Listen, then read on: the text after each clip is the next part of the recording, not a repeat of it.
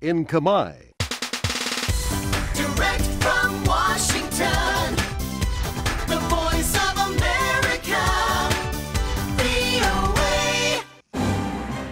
សួស្តីអស់លោកអ្នកស្ដាប់ជាទីមេត្រីក្នុងកម្មវិធីផ្សាយរបស់ VOA សម្លេងសហរដ្ឋអាមេរិកនៅព្រឹកថ្ងៃសៅរ៍ទី28ខែមេសាឆ្នាំ2018នេះខ្ញុំជើងពូជីននិងសហការី VOA សម្លេងសហរដ្ឋអាមេរិកសូមស្វាគមន៍អស់លោកអ្នកពីរដ្ឋធានី Washington តទៅនេះអ្នកស្រីស៊ូពេជ្រចិន្តាសូមជូនដើមរឿងព័ត៌មានសំខាន់ៗលោកត្រាំមិនគិតថាលោកគីមជុងអ៊ុនកំពុងលេងសើចនោះទេលោកស្រីអធិការបតីអង្កាឡាម៉ាកែលជួបជាមួយលោកត្រាំនៅឯសេតវិមាននៅក្នុងជំនួបជាមួយរដ្ឋមន្ត្រីការបរទេសទូគីលោកផុំផេអូជំរុញឲ្យដោះលែងគ្រូកងវិលអាមេរិកាំង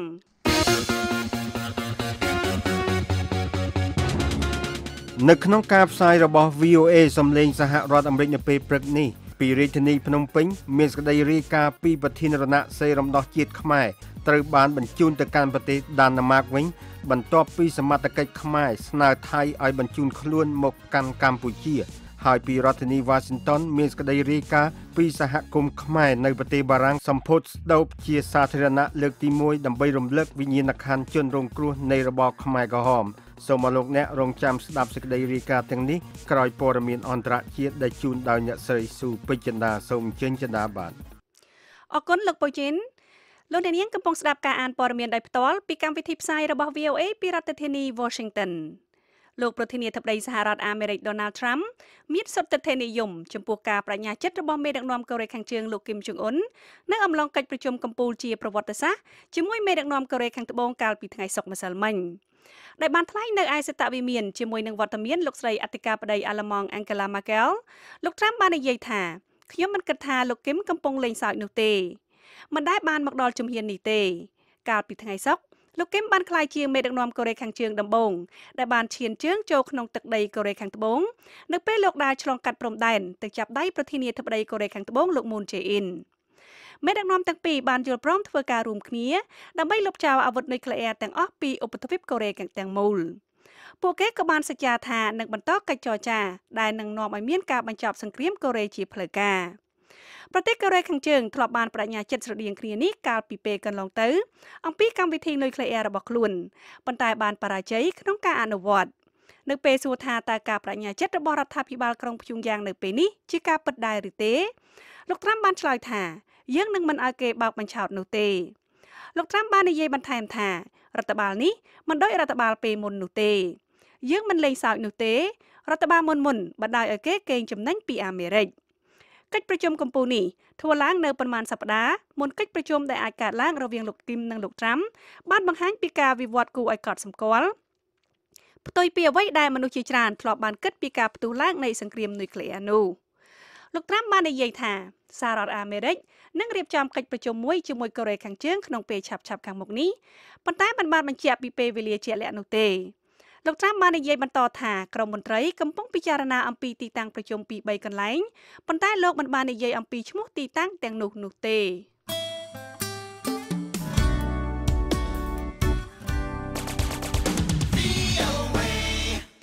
លោកស្រីអធិការបតីអាល្លឺម៉ង់អង្កាឡាម៉ាកែលធ្វើទស្សនកិច្ចមួយថ្ងៃនៅឯសេតវិមានកាលពីថ្ងៃសុក្រដើម្បីជួបប្រជុំជាមួយលោកប្រធានាធិបតី Donald Trump កិច្ចប្រជុំនេះធ្វើឡើងបន្ទាប់ពីដំណើរទស្សនកិច្ចផ្លូវរដ្ឋរយៈពេល3ថ្ងៃក្នុងសហរដ្ឋអាមេរិករបស់លោកប្រធានាធិបតីបារាំងអេម៉ានូអែលម៉ាក្រុងដំណើរទស្សនកិច្ចរបស់មេដឹកនាំទាំងនេះនៅក្នុងរដ្ឋធានី Washington ត្រូវបានគេយល់ឃើញថាជាកិច្ចប្រឹងប្រែងរួមគ្នាដើម្បីបញ្ចុះបញ្ចូលលោកប្រធានាធិបតី Trump មិនឲ្យបោះបង់ចោលកិច្ចព្រមព្រៀងនុយក្លេអ៊ែរនិងផ្ដល់ការលើកលែងពន្ធគយជាអចិន្ត្រៃយ៍លើដែកថែបនិងអាលុយមីញ៉ូមរបស់ប្រទេសជាសមាជិកសហភាពអឺរ៉ុបគណៈមិត្តភាពស្និទ្ធស្នាលរវាងលោកត្រាំនិងលោកម៉ាក្រុងត្រូវបានបង្ហាញនៅអំឡុងពេលដំណើរទស្សនកិច្ចរបស់លោកម៉ាក្រុងនោះទំនាក់ទំនងរវាងលោកត្រាំនិងលោកស្រីម៉ាកែលបង្ហាញថាមិនសូវមានភាពស្និទ្ធស្នាលនោះទេមានសេចក្តីរាយការណ៍ថានៅអំឡុងពិធីស្បត់ចូលកាន់តំណែងរបស់ពួកគេកាលពីខែមីនាឆ្នាំ2017លោកត្រាំមិនព្រមចាប់ដៃលោកស្រីម៉ាកែលហើយបន្ទាប់មកមេដឹកនាំទាំងពីរមិនបាននិយាយរកគ្នាអស់រយៈពេល5ខែរហូតដល់មានជំនួបតាមទូរស័ព្ទរវាងមេដឹកនាំទាំងពីរកាលពីថ្ងៃទី1ខែមីនាកន្លងទៅនេះ នៅអំឡុងដំណើរទស្សនកិច្ចរបស់លោកម៉ាក្រុងលោកបានស្នើលោកត្រាំនិងសភាសហរដ្ឋអាមេរិកម្ដងហើយម្ដងទៀតកុំឲ្យដកអាមេរិកចេញពីកិច្ចព្រមព្រៀងនុយក្លេអ៊ែរអ៊ីរ៉ង់ឆ្នាំ2015លោកត្រាំបានហៅកិច្ចព្រមព្រៀងដែលបានចរចាក្រោមរដ្ឋបាលរបស់លោកអូបាម៉ាថាជាកិច្ចព្រមព្រៀងដែលអាក្រក់បំផុត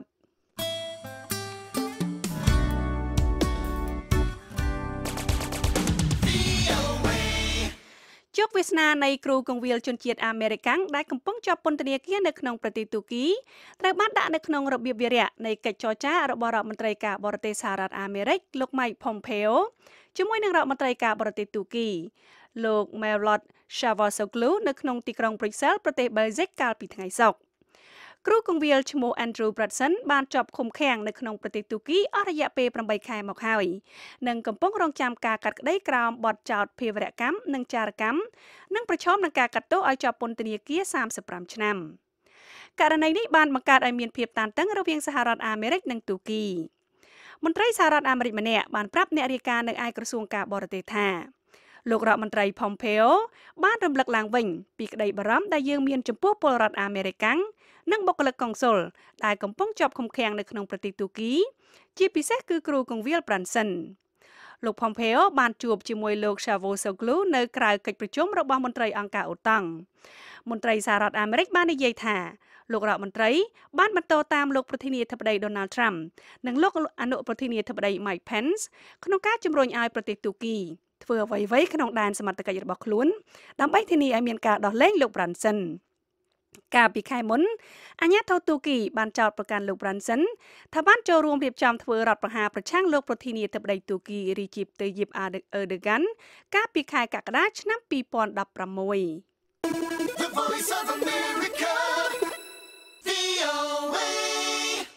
ក្រសួងយុតិធធម៌សហរដ្ឋអាមេរិកកាលពីថ្ងៃសុក្របានសម្រេចចោទប្រកាន់ករណីចំនួន2ទាក់ទិននឹងប្រតិបត្តិការជួញដូរថ្នាំញៀន Fentanyl ក្នុងប្រទេសចិន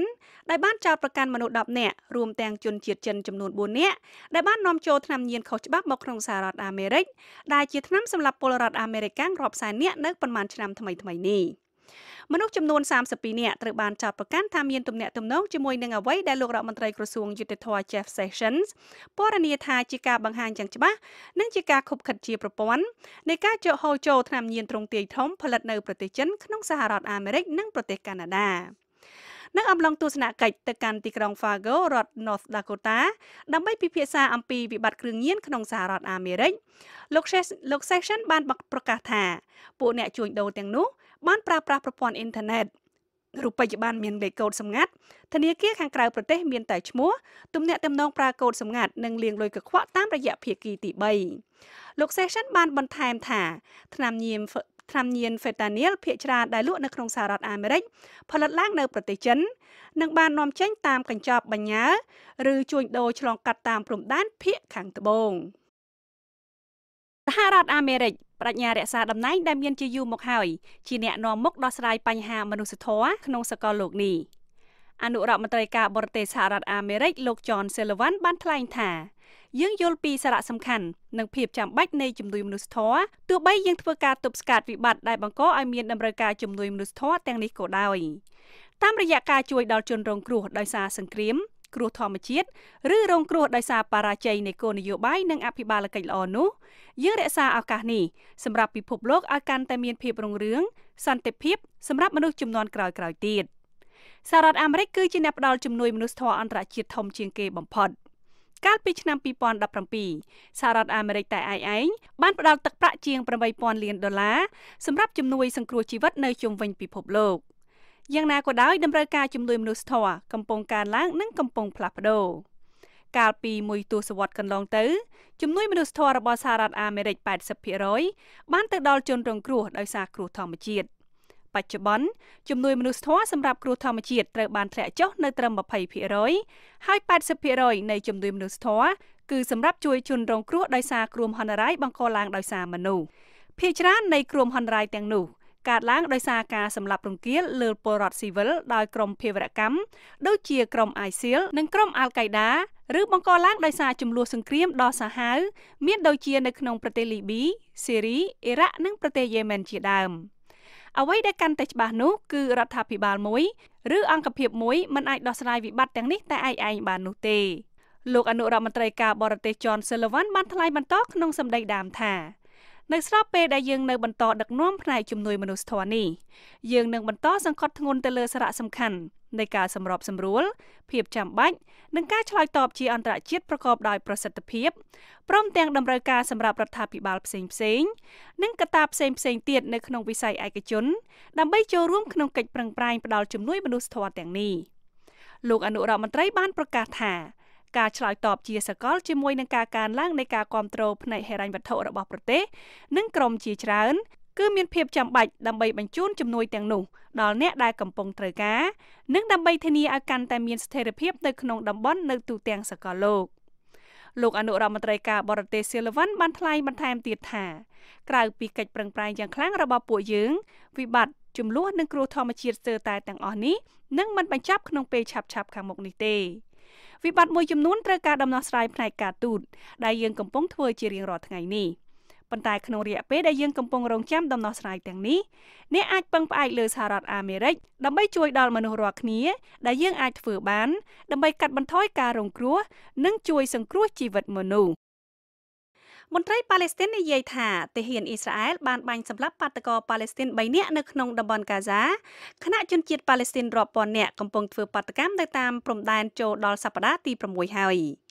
ពួកបាតកោបានប្រមូលផ្ដុំគ្នានៅចម្ងាយពី300ម៉ែត្រពីរបងព្រំដែនតំបន់កាហ្សា Strip ជាមួយនឹងអ៊ីស្រាអែលកាលពីថ្ងៃសុក្រដោយមានបាតកោខ្លះបានគប់ដុំថ្មនិងដុតក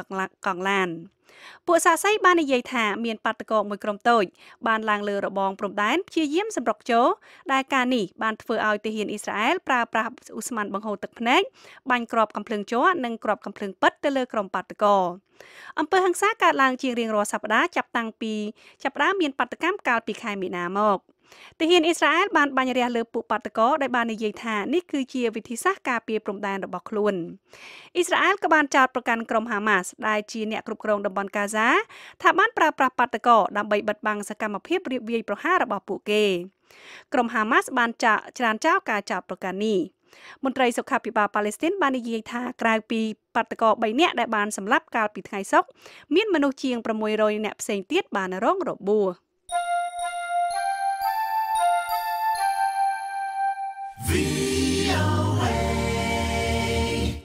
ប្រធានាធិបតីសហរដ្ឋអាមេរិកលោក Donald Trump បានសាទរចំពោះការផ្សព្វផ្សាយរបាយការណ៍ដោយគណៈកម្មាធិការស៊ើបអង្កេតរបស់ព្រឹទ្ធសភាដឹកនាំដោយគណៈបក្សសាធារណរដ្ឋដែលលោកបាននិយាយថារបាយការណ៍នោះបានបង្ហាញថាគ្មានការខុបខិតរវាងយុទ្ធនាការបោះឆ្នោតរបស់លោកនិងរដ្ឋាភិបាលរុស្ស៊ីទេនៅអំឡុងពេលសន្និសីទកាសែតរួមគ្នាជាមួយនឹងលោកស្រីអធិការបតីអាល្លឺម៉ង់ Angela Merkel លោក Trump បានថ្លែងថាយើងពិតជាមានកិត្តិយសនេះគឺជារបាយការណ៍ដ៏អស្ចារ្យមួយគ្មានការខុបខិតនេះគឺជាអ្វីដែលខ្ញុំបានដឹងរួចមកហើយលោកបានហៅការស៊ើបអង្កេតនេះថាជាការធ្វើទុកបុកម្នេញលើរដ្ឋបាលរបស់លោកបានលើកឡើងបន្ថែមថាប្រសិនបើយើងមានទំនាក់ទំនងល្អជាមួយរុស្ស៊ីគឺពិតជារឿងល្អមួយមិនមែនជារឿងអាក្រក់ទេគ្មានអ្នកណាតឹងរឹងជាមួយរុស្ស៊ីជាងខ្ញុំទេការកាត់ទោសអតីតប្រធានរដ្ឋសភាឥណ្ឌូនេស៊ីលោក Sasa ត្រូវបានគេមើលឃើញថាជាចំណុចរបត់មួយនៅក្នុងការប្រយុទ្ធប្រឆាំងនឹងអំពើពុករលួយក្នុងលទ្ធិប្រជាធិបតេយ្យដែលមានអាយុកាល20ឆ្នាំនៅក្នុងសប្តាហ៍នេះតុលាការប្រឆាំងអំពើពុករលួយក្នុងទីក្រុងហ្សាកាតាបានកាត់ទោសលោក Nofanto ឲ្យជាប់ពន្ធនាគាររយៈពេល15ឆ្នាំលើបទចោទកេងបន្លំបន្ទាប់ពីក្រុមមន្ត្រីបានធ្វើការស៊ើបអង្កេតជាយូរនិងបានរកឃើញថាអ្នកនយោបាយរូបនេះបានយកលេសចូលសម្រាកក្នុងមន្ទីរពេទ្យ2 ដងនិងថាមានគ្រោះថ្នាក់ចរាចរណ៍លោក Nofanto ស្ថិតក្នុងចំណោមអ្នកនយោបាយជាន់ខ្ពស់ឥណ្ឌូនេស៊ីដែលរងការកាត់ទោសពីបទពុករលួយរដ្ឋាភិបាលសេរីបានរឹបអូសផ្ទះសម្បែងរបស់ជនជាតិសេរីរាប់លាននាក់ដែលបានភៀសខ្លួនចេញពីផ្ទះរបស់ពួកគេ